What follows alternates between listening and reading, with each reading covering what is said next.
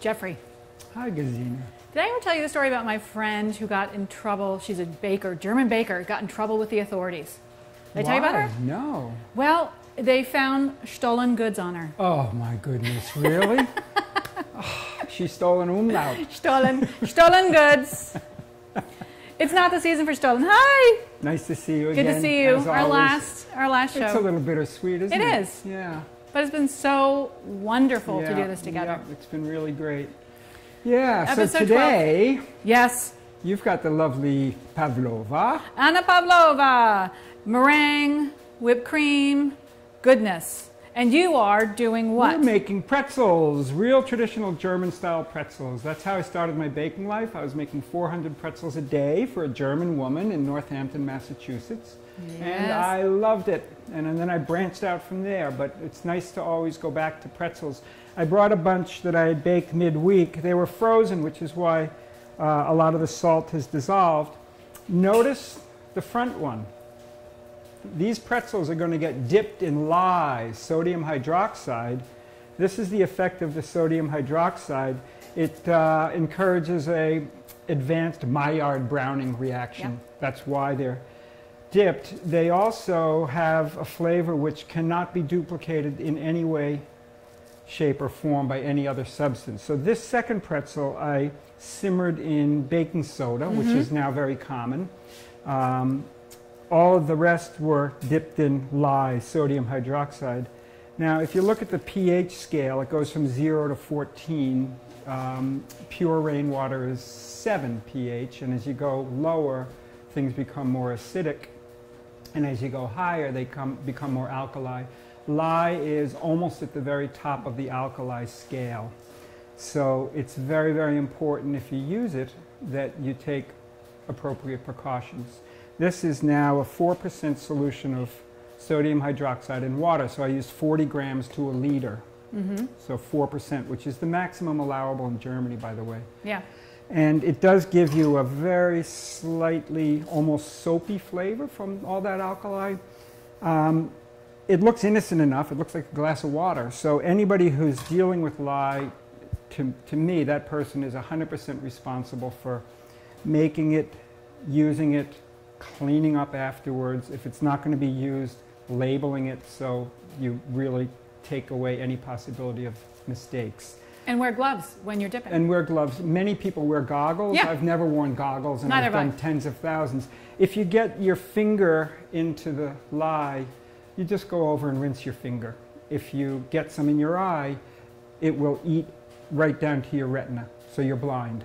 Hence the goggles. Hence the goggles. Yeah. So to me, whenever I'm working with lye, it's as if it's the same thing as if I've got a chainsaw in my hand. If I'm using a chainsaw, the entire reality of life is, hey, dude, you've got a chainsaw in your hand.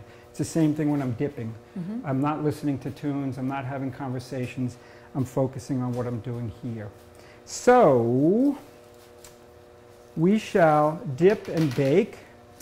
You'll notice that this table is covered with plastic. Thank you. That's because if the lye will discolor aluminum. You can see these whitish spots. That's residue of lye.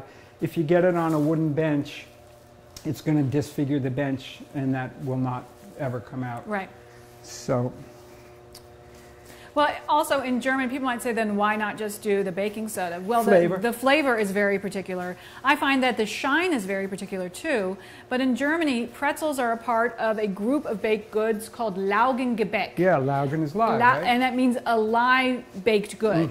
It's in the name, so it is official and it is required in Germany. But I can taste immediately if lye is not used. I am disappointed because I want that slightly it doesn't taste soapy, but it is a very particular taste that I always look for in a great pretzel, and that skin that it produces is it's inimitable. There's nothing like a pretzel. The right? chew, the little crispness, the flavor, all matter. But if you are frightened, especially if you're doing this as something to do with kids, because it's fun to shape them with kids, then baking soda. Use the baking soda. Sure. I've heard two stories about the origin of pretzels. One was that in Germany, hundreds of years ago, children who said their prayers well were given a pretzel, which is supposed to look like arms crossed in prayer or something. But recently I heard another one, which I like more, and that is that some rich guy said to his chef or baker, I want you to come up with a product that lets the light in 3 times. Oh. Right, and I think there also might have been an association with Father, Son, and Holy Ghost, but I like that story. Yeah, so, I like both of them. They work for me. Interestingly, 4 or 5 years ago, I started making all the soap for our family, and it's lye-based. Yeah. So this is a 4% solution. The way you do it is you put cold water into a bowl, a stainless steel bowl, not aluminum, not copper, not iron, stainless steel bowl, and then you sprinkle the lye in and whisk it until it's completely dissolved. Don't put lye in the bowl and then pour water in, or it might splash. Okay, so that's the proper technique. And when you do it in a 4% solution, there's not really any visible change. When I do it with soap, as soon as I get the lye into the water, within 10 seconds, it's like 160, 170 degrees. Yeah. Yowza. You don't want to be inhaling over that thing. No, you don't. Yeah, for the soap, I'm wearing gloves up to here. And everyone has masks now, so put on, We your sure mask. do. Okay, so I'm going to get the pretzels, and we shall go to town. So first, I'll get the solution into the bowl. Carefully. And I also make sure that I have the right utensils. Depending on the bowl, if I'm not just going to use my hand to dip them and get them out, I have them all ready. And make sure when you put the pretzel in that you kind of slide it in gently so that it doesn't splash back. That's right. A good precaution. Okay, and so my station is set up. I'll have pretzels here. They'll dip, they'll drain, they'll go to the sheet pan. That's right. And have that draining station too, so you don't have the really wet and dripping pretzels on there. And I also... You can spray parchment, which is totally fine, but I usually bake on a Silpat because they do tend to stick. If you do use parchment paper, in bakeries you can get different gradations, and if you use the thinner stuff, it's cheaper, but the pretzels will stick to those and you will never, ever get the paper off the back. Right. So I would say if you're using any kind of parchment paper, spritz pretty liberally. Yeah. Otherwise, it's so sad when they don't release. Yeah, the thicker paper, it is more expensive. It has more silicone in it as well, hence the non-stick properties of it. And oftentimes, not with using lye, but if you just do cookies and things like that, you can reuse that really high-end thick parchment a few times. And that offsets the cost, the higher cost of it, which is great. So you have other important facts. Refrigerate the pretzels. Yep. These were mixed yesterday, divided yesterday, shaped yesterday, and refrigerated as soon as I shaped them. And they've gotten pretty puffy, so they're definitely ready.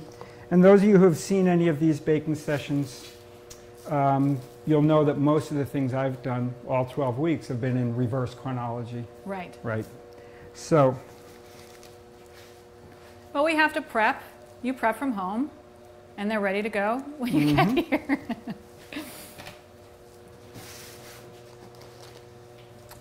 I love to. It makes me so happy that your very first gig as a baker was with a German baker. Oh yeah, well her pastry chef was Parisian. Yeah. Her bread baker was from Grenoble, and they didn't want any of that German stuff. So she came to me after the first week and said, do you remember that challah that you brought me from your grandmother's recipe? Now you will make Zahala on Fridays. And then it was like, okay, Schwarzwälder Kirschtorte. The Frenchies didn't want that stuff. No. You're right. Okay, Lebkuchen. Okay, drei Stufen Sauerteigführung. Right? Boy, was I lucky. I took it all. And I'm breaking my own rules because I'm chatting. Oh yeah. Pay attention, Jeffrey. I'm paying attention. Don't scratch your eye. Do me a favor and just lift this sheet pan off. The reason I made a batch of 10 was so that I could make these pretzels a nice size and not worry about them running into each other in the oven. And do not worry, Jeffrey will be showing you the shaping of the pretzels. We're just reverse chronology. And click on the link to the recipe if you want to follow along. The other question is, you have pretzel salt. I checked with King Arthur and they were out of pretzel salt. So I want to show you what I used that worked incredibly well. It was this sea salt, the coarse sea salt. Oh yeah, it doesn't melt. It doesn't melt, and the grains were the right shape. Oh, so wonderful. It's not flake salt. I'll show it to you. It's not flake salt. They have those lovely larger yeah, that looks granules. great. Doesn't this look It looks like a fine substitute. Yeah, so that works, and this is coarse sea salt. That worked really well. Okay, so these are all dipped.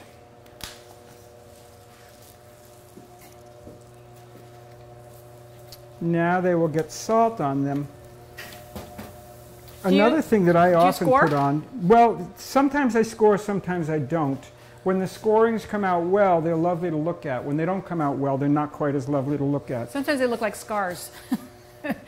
Because they are tacky, sometimes they don't open up. Yeah, exactly. If you do score, I'll score one sheet pan and the other one I'll leave. That'd be nice. So now,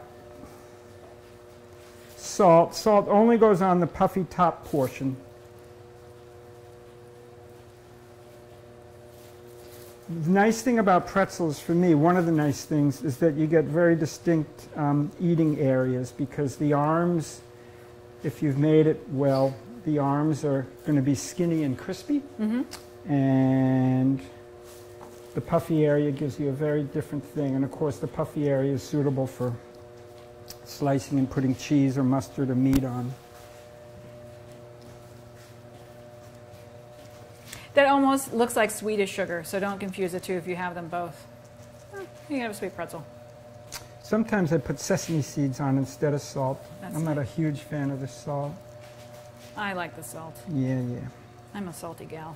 And I was telling you, my uncle, when we would go to Germany and Bavaria, my Uncle Heinz, he would go in the mornings, wake up really early and go to the local bakery and get us Brezen for breakfast. And some of them had cheese. That was my favorite one. On top or in? I think it was both. Yeah. I'm pretty sure it was both. And it's not melt. Of course, it's going to be a hard cheese, so it's incorporated. It isn't oozy, but the flavor was just right on the money. And now for scoring. And this is, are you using a straight or a curve? Doesn't matter. Doesn't really matter. Okay. If you are going to score, you will want to salt first and then score, because if you score first and then salt, you'll have salt in the crevices, and that would be a mild defect, I would think. All right, now we'll bake them. These will be probably about 14 minutes. Great. Let's put a maybe 10-minute timer on. I'll do that.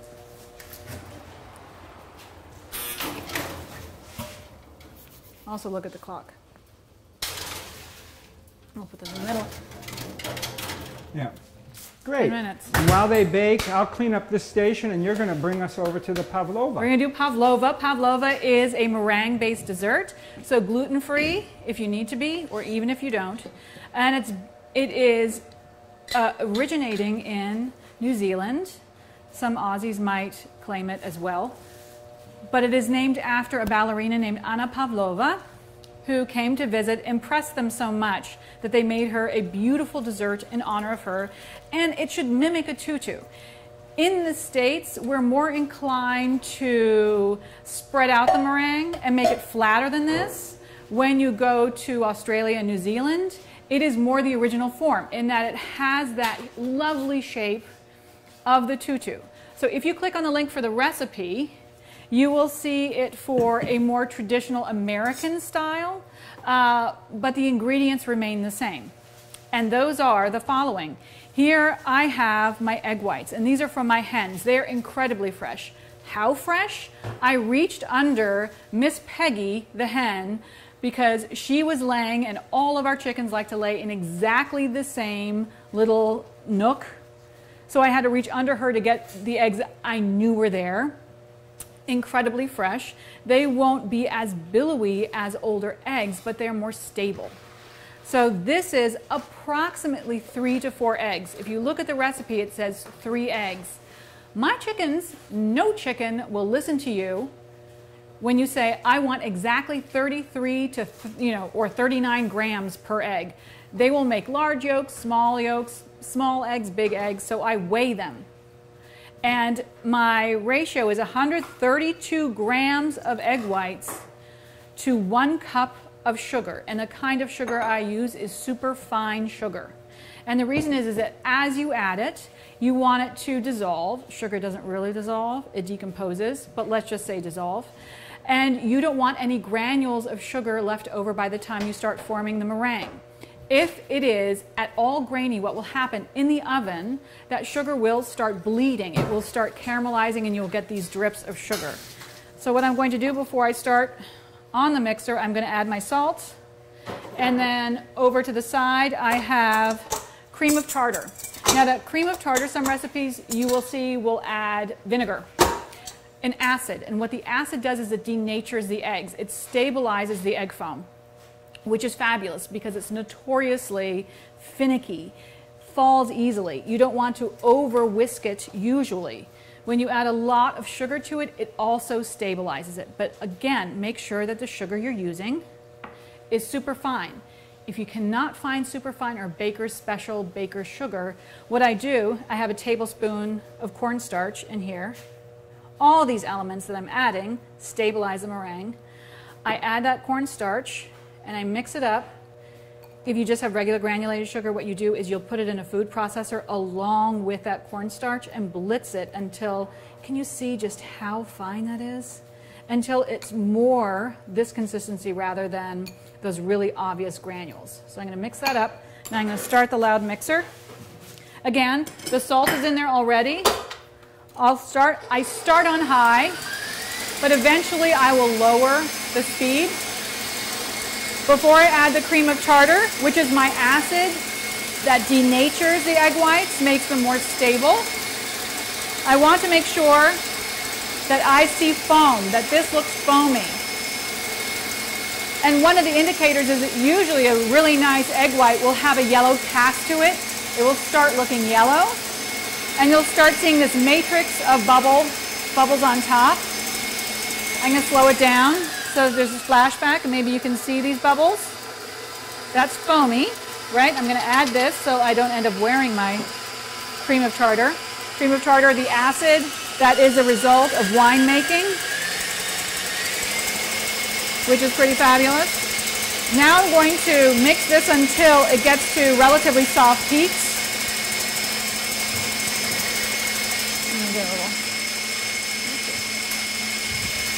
Illegal maneuver. So home mixers, the utensils, the attachments that they give you, for liability's sake, they are never big enough that they hit the bottom and the sides of the bowl. Totally illegal maneuver. Lift it up so that you get every part. I can hear it. Make sure you continue holding on to this. Don't walk away. Stay here. Now if you look at this, it looks a little different than when it was foamy. It's starting to get soft peaks. This is when you start adding that cornstarch sugar mixture, and I add it very slowly. If you add it too quickly, then it will weigh down the meringue. It won't distribute evenly.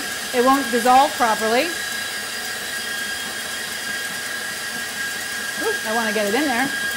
And I just tap it with something plastic, so just in case I get too crazy, I don't break the utensil.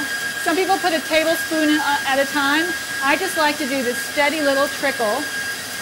And so as you start whipping the egg whites, the reason you don't want to start adding the sugar until you get that foam is that the matrix, the molecular matrix, kind of opens up and creates these series of bubbles.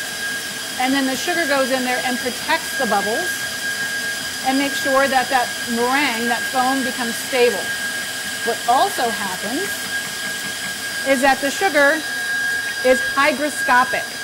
And by hygroscopic, I mean that it leaches moisture from the things around it. So what it ends up doing is taking moisture from that egg white and taking it on as its own. If you add too little sugar, what will happen is that you'll get weeping in the meringue because there's this moisture that wasn't absorbed by the sugar that starts leaking out. So it's a pretty high percentage of sugar for egg whites, but it is just the right amount of sugar. So continue. And then that cornstarch is there to also act as a buffer to get any errant moisture out of the mix. So I'll continue, steady stream. And you can see how, if you see little chunks, that's usually just the cornstarch, and it will dissolve relatively quickly. And you continue doing this until all the sugar is added. Towards the end of my sugar addition, I'm going to turn the mixer to kind of medium-high speed. Because at this moment, when you go really high, you create larger matrices of bubbles that can be a little unstable. They pop relatively easily. So if you start on high and you get a nice amount of foam in there, and then as you enter that stage where you're almost done putting in the sugar, I turn it down to about medium speed to get those bubbles finer, smaller, more stable. And you might, if you like a really good cappuccino, where you go to the place that's super fancy, Ray makes these, and you can have that glorious design on them, and the foam is almost like, it doesn't look like a foam, right? It looks like a little pillow. It's soft. You don't see obvious bubbles. That is called microfoam. And what that does is it creates a very stable foam that lasts until the very last sip. And it usually just anchors itself to the bottom of the cup and won't go anywhere for a very long time. That's how stable that foam is. So that's the same property of once I get this in, I'm almost done. Whoop. Now, this is my last little bit of sugar. I'm going to add the rest in. Tap, tap, tap. And now this, I do the same thing for foam cakes, is that I will make sure that it ends at medium speed to get this tight matrix of very stable, smaller bubbles. In that case, if you put the cake in the oven with these very large, very unstable bubbles, they could pop in the oven and your cake could collapse. You do not want that. So now you can already see how white, how shiny, how stiff it's already become. Now let's take a look. Some people actually like to finish their meringue by hand, but I can see that it's looking pretty good.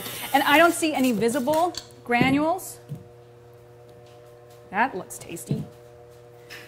And when I do this, I don't feel any granules. It feels fantastic. So now it's time to shape.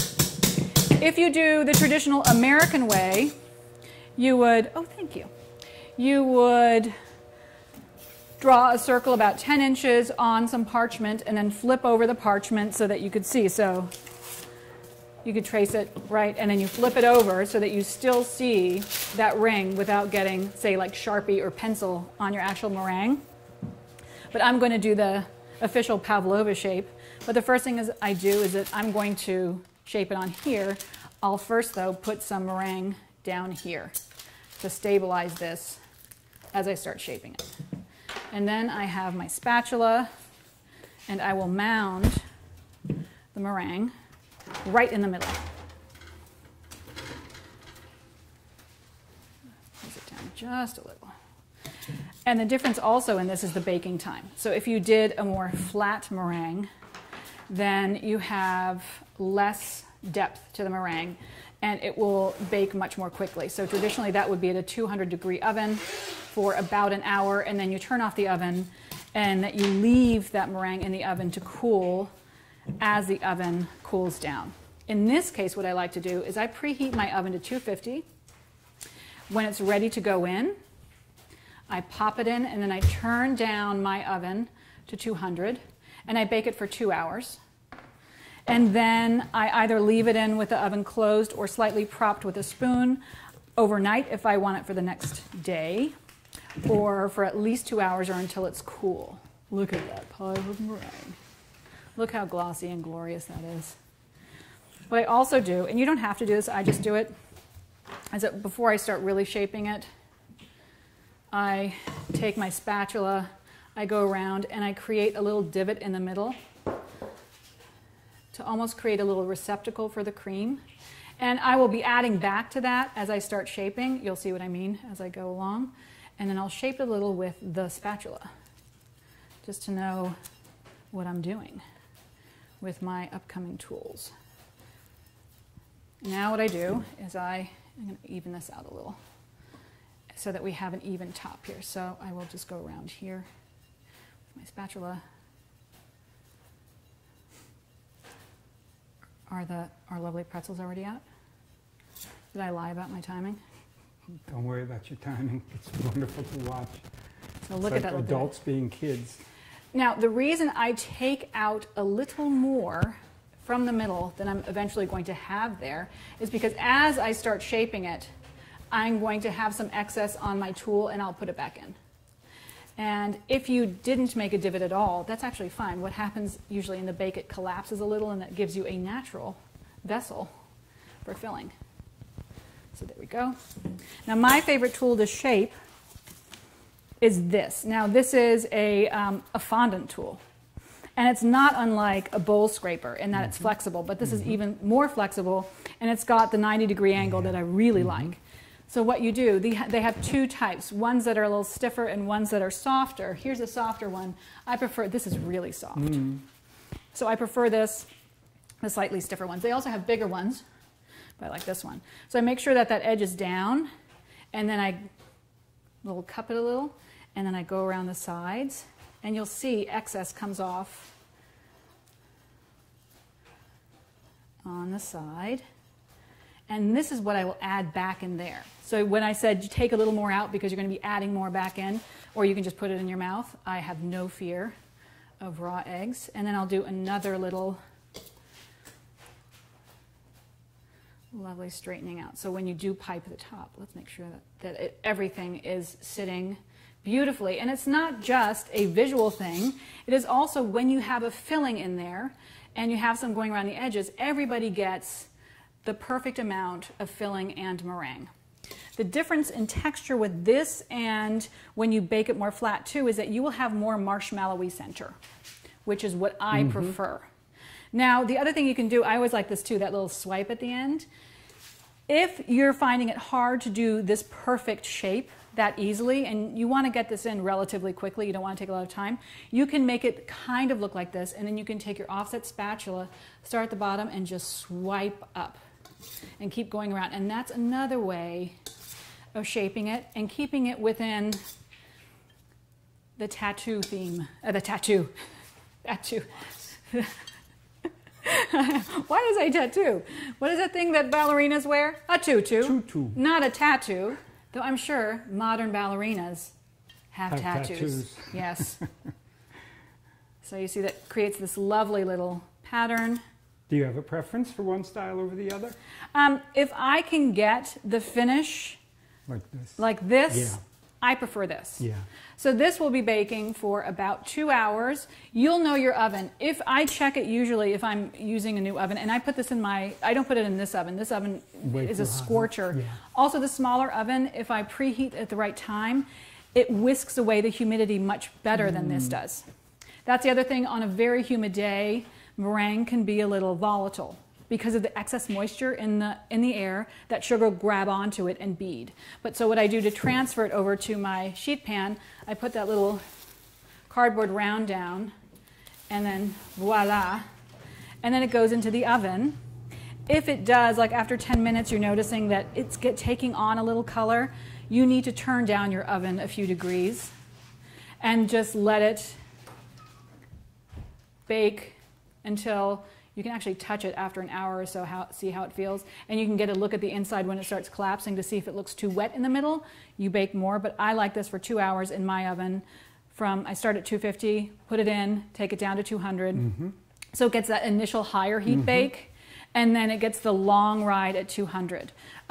If your oven does run really low, bump up that temperature, because if it is too low, the sugar could start weeping as well. Sure.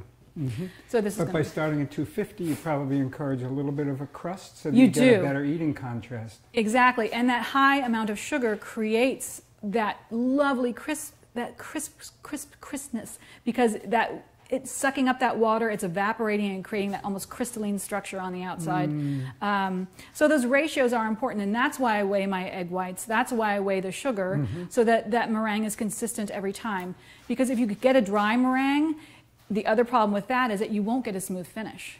And by dry meringue, and this is called a French meringue or dry meringue anyway, if you over whip it, it dries out, it'll start getting chunky, and you will never get a smooth, shiny surface. If you are using it, say, for a mousse, where it has usually a lower sugar content than this, it's kind of hot, pretty hard to get this over whipped with that amount of sugar. But if you have a lower one and it dries out, you'll end up deflating too much. That's right. So you have to make sure that it's at softer peaks so that you can really keep that structure, that foam structure intact. But with this much sugar, it's kind of hard to get dry. So now it's going into the oven. This is what it will look like after a few hours. And now on to you. Wow. So beautiful, Gesine. Thank you. Love it. And it's a family favorite. Meringues in general, a big family favorite. Great. Okay, here is pretzel dough. It's just over an hour and a half old. Maybe it's 2 hours at this point. Now I'm going to divide. I'll pre-shape them, and they don't need to relax for too long before they get their final pretzel shaping. So I'll show you how this goes. The dough is pretty firm by nature, so you'll want to use a minimum of dusting flour so that it's not sliding all over the place. So if this is going to yield 10, I might put it about like this, divide it in half lengthwise, and now I should have roughly 5 per strip. So we'll see how that goes. The yield is 100 grams each, the weight I should say. I usually go for something like 98 grams, figuring there's a little bit of dough on my fingers. My scaling is a little off today. I don't like it when it's off. And Gesine mixed this dough for me, and she didn't have enough of the bread flour, so you used a blend, right? So what I did is I ended up, for the rest of it, I used unbleached AP, which is at 11.7, and then I had high gluten flour as well. So I added it, and as I mixed, I got a bead for whether it needed more water because of the high gluten, and I added a touch more water because that high gluten was thirsty. But otherwise, unbleached bread flour is the way to go. Yeah, and also keep in mind that unless you want to have myriad packages of flour sitting around, which for many people they do because they're baking often, but if you're not baking that often, it's okay to make a blend using some high gluten and some lower gluten to simulate what you're looking for. Yeah.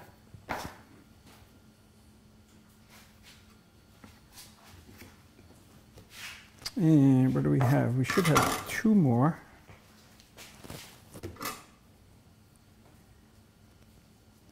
I think I was getting about, it was going at 98 when I was doing it. Okay, there's those.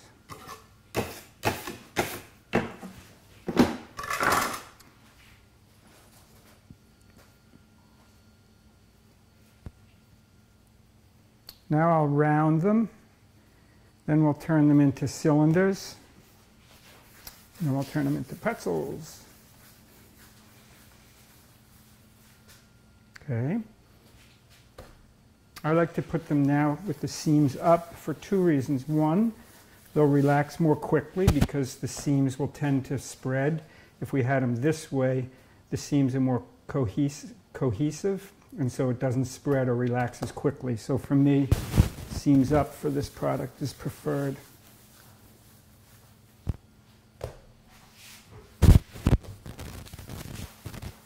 And you'll notice I have no flour whatsoever on the bench. If I had flour here, it it wouldn't matter how skilled you were. If you had flour down, the rolls would just slide everywhere, and you'd really be really unhappy. All right, these will relax for really just a couple of minutes at most, after which I'll make them cylinders, and then we will turn them into pretzels. And since one of the themes this week is lye, I thought, well, on that same theme, I'm going to bring some soap that I made to give to Ray and Gesine. So here's a couple bars of soap for you guys. This one has calendula flowers that we grow and then dry it. They're beautiful. And this has French clay. So enjoy some soap. Thank you, Jeffrey. They're you are beautiful. Welcome. Yep. I'll leave them here, okay? Now, tell me, why is lye used in the soap? What does it impart in the soap making process?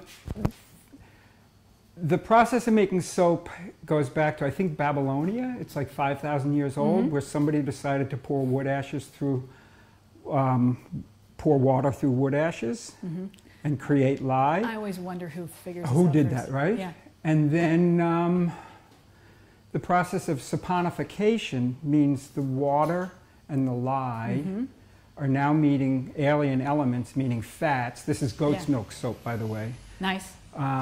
And after a lot of stirring, the fats saponify is the verb, right? So when I was learning about soap making and was totally fascinated by the whole process and the mysterious origins of it, of somebody actually doing that. Yeah. But somebody stirred nougat for 30 minutes also to make nougat Montlimar. I But anyway, I was just sort of enthusing about soap making to my wife, and she looked at me and she said, "Saponify my..." Fill in the blank. Well, I always said, like, if I were to go back in time, like, you know, Connecticut Yankee and King Arthur's court, I'm like, I need to get a notebook of things, like recipes I need in the event this does happen. Since I was a kid, I was like, I need to get my kit together. And one of them was a recipe to make soap. Oh.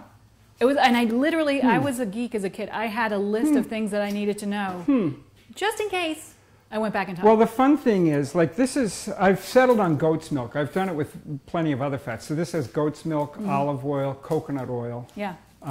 Is that what makes the lye uncaustic? Is the fat?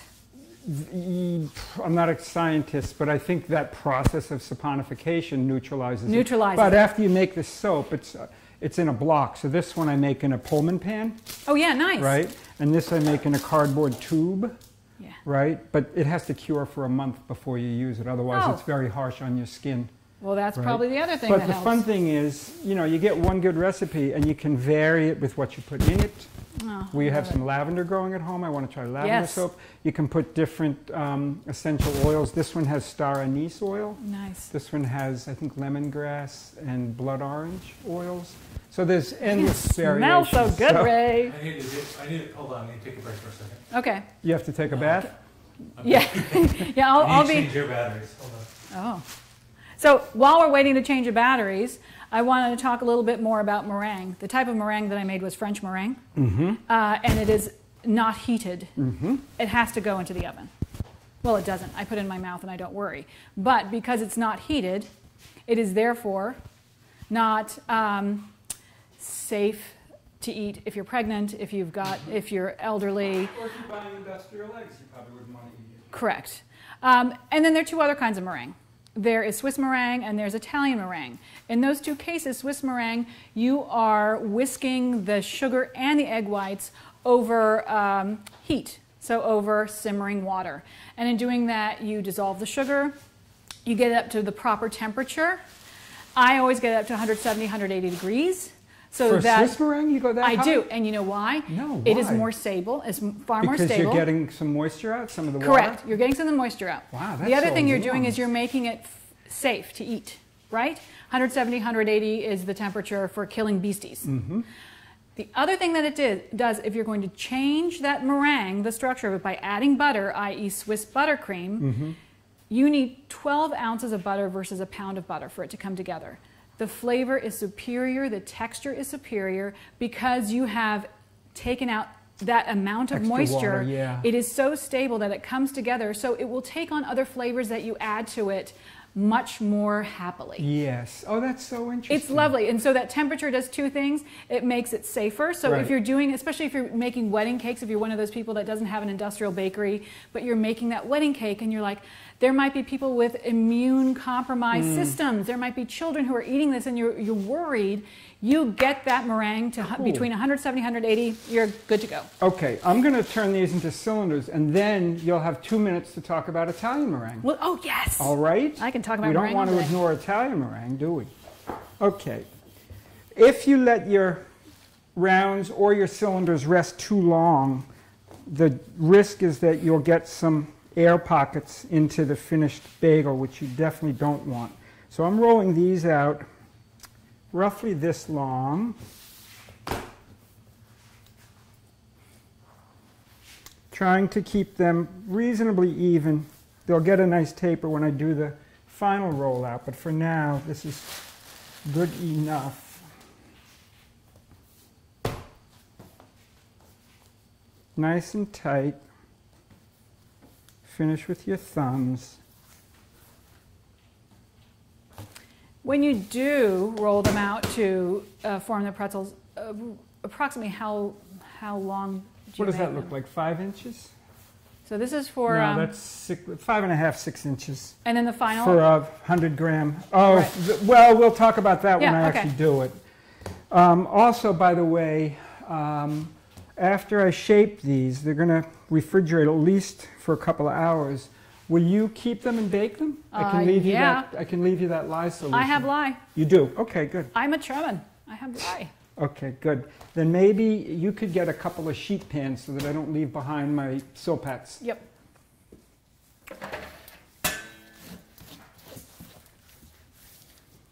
I'm using a fair amount of vigor here. I think that helps to A, do it quickly, and B, keep them nice and uniform without air pockets in them.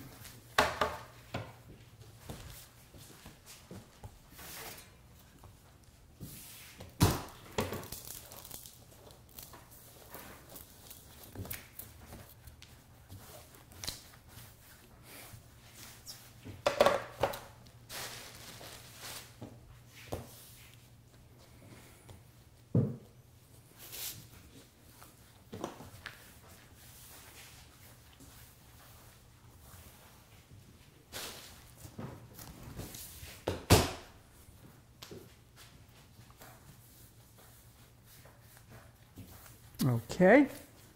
Now I want to be sure I don't let these relax too much because I really don't want air pockets. So Italian meringue. Italian meringue. So we went over French meringue, we went over Swiss meringue, and the third meringue is Italian meringue. Also heated like the Swiss. Instead, though, this time you create a sugar syrup and you get it to a nice hot temperature. And while you are whisking those egg whites, you slowly pour in that hot sugar syrup. Do you go to 238 Fahrenheit? It depends on what I'm making. If I'm making macaron, I usually do it closer to 235. And what's also crucial for this is that you get a thermometer that is very accurate. Yeah. And I found out the wrong way. I had these fancy digital thermometers, and I bought a lot of them for class, and I was walking around, and the worst are the ones that you just clip on. Those are just vary by 20 degrees. And I was noticing, because I can look at how the meringue is behaving, and I can look at the sugar syrup and know what the temperature By is. the thickness of the by bubbles. the thickness of the bubbles, and how that meringue is behaving. And when you put it in, so depending on whose station I was at, which is, sorry, preposition at the end of the word, terrible. And I noticed that the thermometers were about 10 to 20 degrees off, which will really mess things up. And since I realized that, I'm like, we're going to start over, and I'm just going to do visual checks on everyone so we get to the right temperature. If you get that sugar too high, the texture, say, if for a macaron, will end up being chewy and terrible. If it is too low, then it weeps, and it won't have a structural integrity. It won't have that lovely shell. So getting a thermometer that's actually calibrated correctly will make your candy making caramel. People who they're like always have trouble with caramel because it sets too heavily. It's like too thick and firm or too soft. It's not you, it's your thermometer. Like ovens, they're big fat liars. So I have the one that I like, which is the Thermapen. The Insta-Read. The Insta-Read Yeah. Thermapen. And what I like about it too is that when you open it up, I have one right here, it doesn't clip on. You always have to hang on to it. But especially for macaron, if the sugar syrup is very shallow, if you had a clip on one, it wouldn't even touch it. So this would hold, and it tells you the temperature right there. And it is accurate to like 0.002, like a crazy, wonderful calibration. And if you don't want to spend $100, you can do like the old timers do. Why does the thing say softball, medium ball, hard crack? Because what they used to do was dip their hands into that sugar syrup, which is much hotter than boiling water. Yes. Pull out a little bulb and put it in cold water. Yes. To see if it's a soft ball or what it is. And the secret to that, I've done that before. And the secret is dip your hands in cold water. Your 3 I've always fingers. used a spoon. Oh, I never thought of that. I just put my fingers oh my God, I'm putting my fingers in now there. you tell me. Well, I thought a spoon I'm was an much authentic easier. old timer, Yes. okay? Though There weren't spoons back in the day, right? Well, in case I'm going on a crime spree, I will do it that way to get rid of my fingerprints. Okay, now we're going to shape pretzels. I like to pull on it to see how much relative give there is. And of course, I can't really describe that to you, but trust me. So I'm going to now elongate these. It's going to be, they're slightly under rested, so I might have to go over it a couple times. But the things I want to point out are ultimately the pretzel is going to be wider than your shoulders unless you're in the National Football League. Or a swimmer. Or a swimmer. But you can see how long this is getting. B, you'll notice that there's a bulb of dough on the outside of each of my hands. That's very important because when you make the pretzel, which is done like this, you want to have that bulb slightly outside the body of the dough. Look how I'm holding it so that I can actually, whoops, get back there, so I can actually stretch this and make it longer. But look how much it wants to shrink. That's not a very nice pretzel. It was a little under-relaxed, actually, but that's okay. You could see it shrinking back as you were... I'm going to give this guy a little more length because I want the arms to be skinnier. Yeah.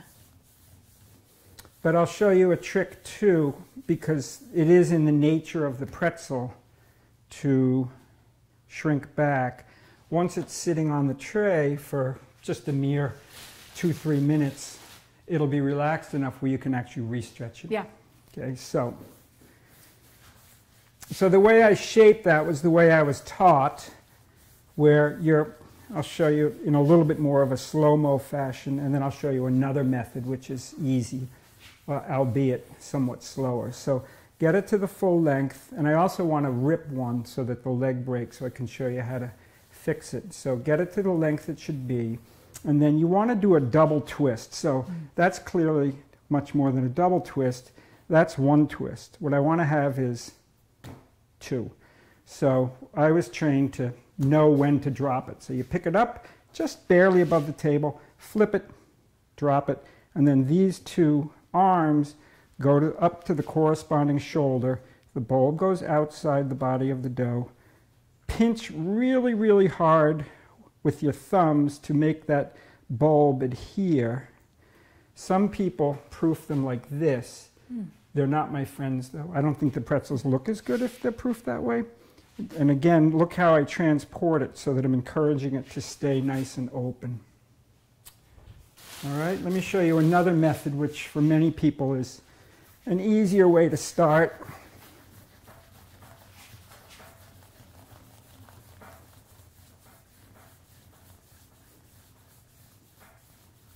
Same start where you get it the right length, keep the bulb on the outside, and then you simply put it in front of you like an upside down letter U, cross once, cross twice, and finish the same way. I'll show you that method again.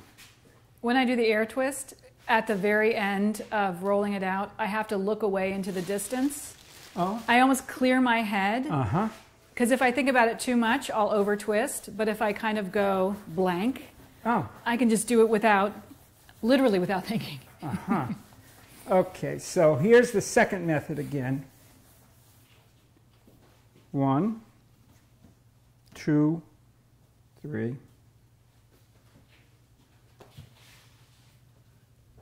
All of these will get one further bit of stretching.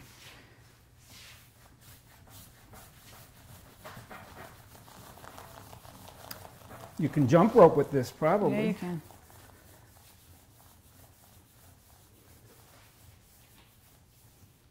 So again, I'll do the first method.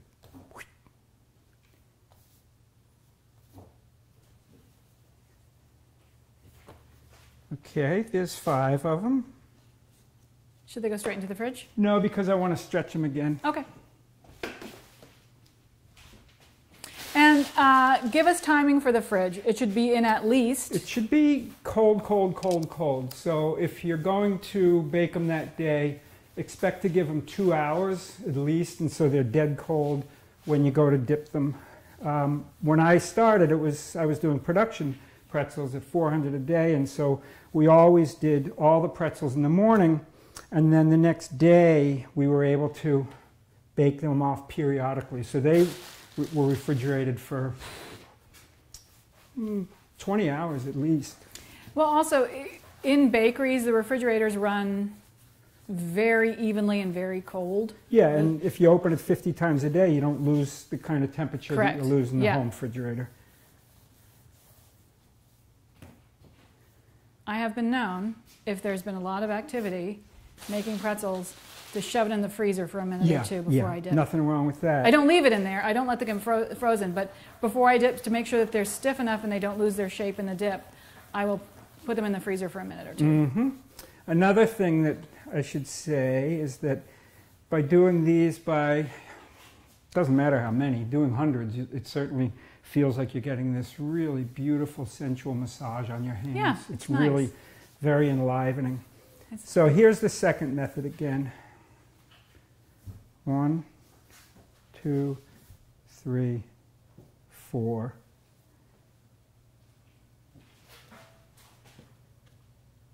I like the arms to go slightly upwards. I'm giving you a high 10.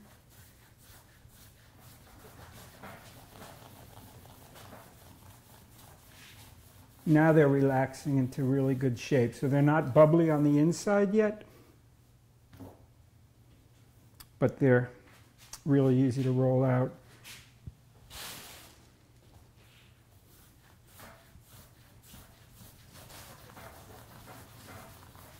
Also, by putting them in the refrigerator almost right away after you've stretched them, you are stopping that fermentation so they don't get too poofy. Yeah. Because you want that texture to be relatively firm. I like them chewy. Okay, so here's the first tray. They're all too squat. They need to be bigger, but now they're going to be very easy to bring to a full size.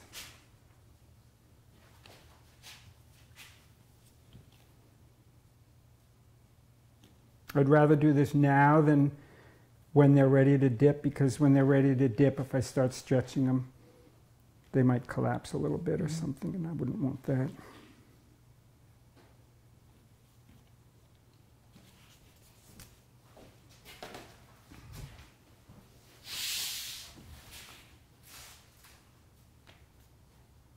I've made pretzels with whole grain, with sourdough. I made them with spent beer grains once, which were dreadful.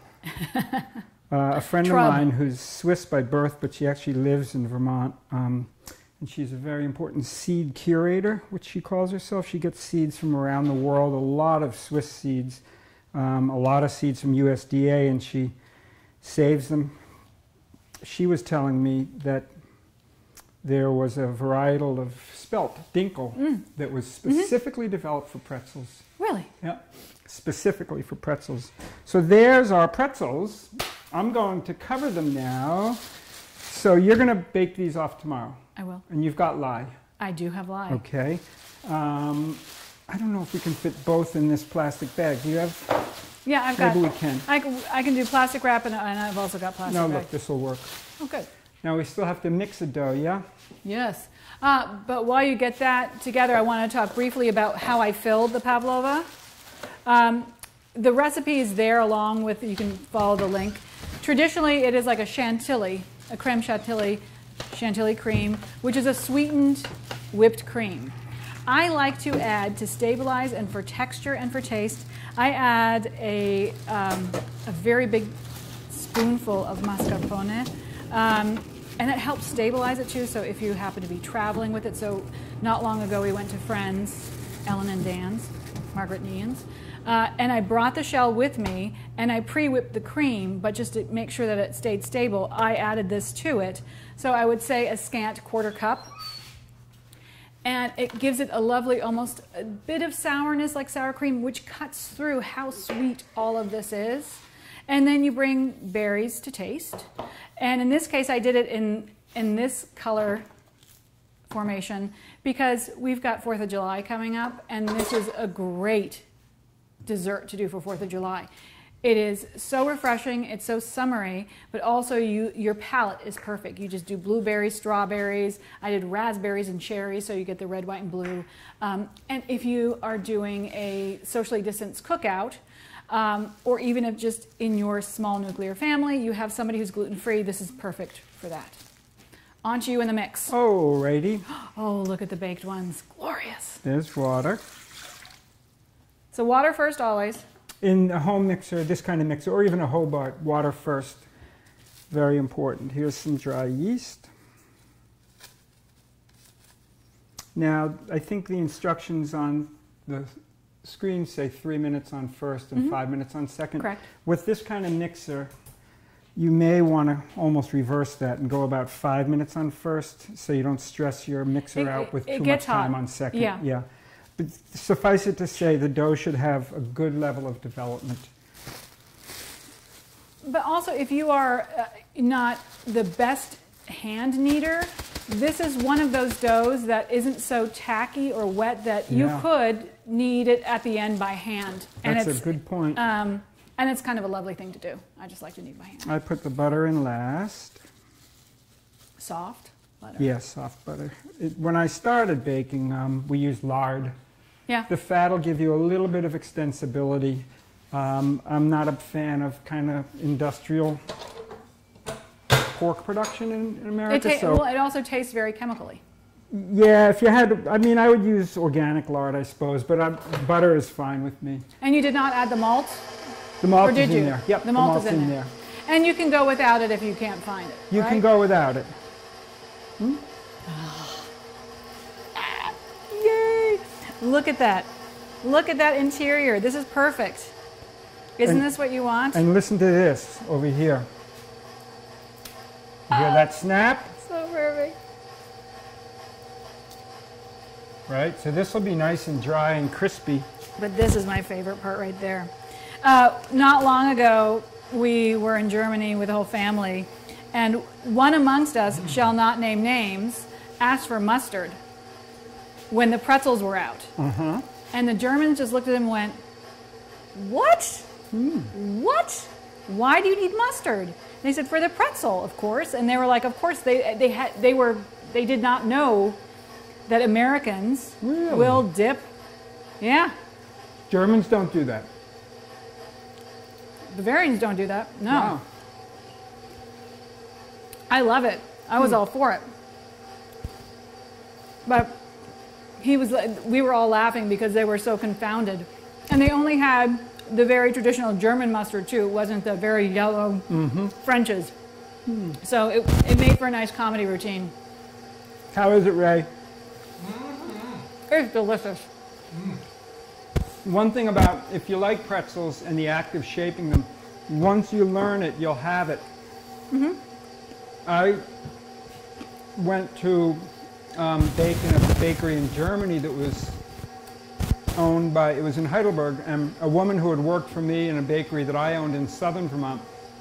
She was German. She moved back to Germany and became part owner of this collective women's organic kind of a little bit inflammatory in terms of sexual politics type bakery, but they made beautiful stuff. And one of the things they made, I baked them for a few days, was pretzels. And at the time, I hadn't made pretzels in 15 years.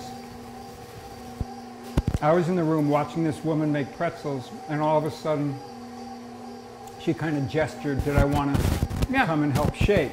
But she was saying it in kind of a challenging way. Yeah. So I meekly said, sure. And I hadn't made pretzels in 15 years. I smoked her. Yes! Ha-ha! That's right. Yeah. That's a perfect texture. So you're starting at, what is the mix speed? And tell us, like, if we don't have time to go through a full mix, what should the developed dough look like? Can you show it in here, Ray? I'm eating a pretzel. Oh, have a bath.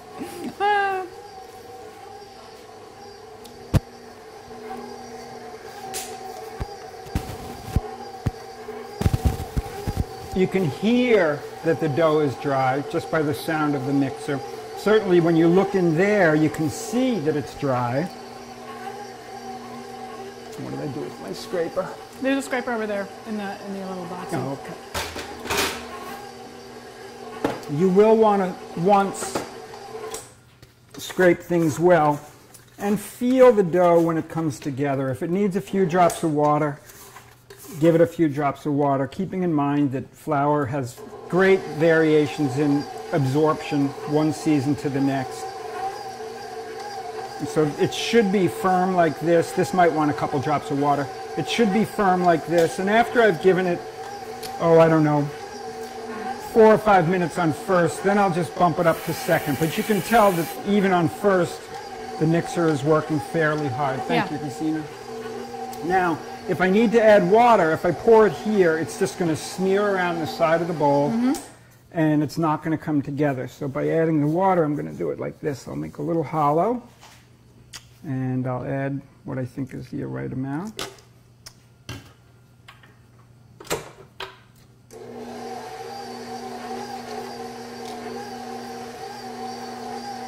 But before you decide to add more water, make sure that it does come together, because oftentimes you don't get the full notion of hydration until it comes together. That's right. Yeah, so don't do it too soon, in other words. You were going to say that, Ray? Where's my pretzel? Where is your pretzel? All right, in the interest of time, I'll put this now to second speed, and it'll probably want another 3 minutes. One other nice, interesting factoid about pretzels is it's the universal German symbol for a baker. And to this day, you'll see an iron or a wooden pretzel outside the door of bakeries in Germany to signify this is a bakery, because for all those centuries when the majority of the population was illiterate, the pretzel would tell them what was inside. It's not unlike in France, where outside a butcher's is a horse's head.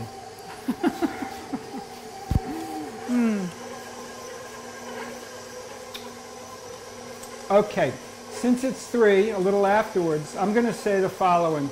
This will want 2 more minutes of mixing. The dough is going to be very smooth when it's mixed, and when you tug on it, it's going to have a lot of resistance. But for now, I'm going to turn it off, and almost with tears in my eyes, or maybe literally with tears in my eyes. Wow, this has been a great 12 weeks. I need to hug you. We can do this. Right? Yes.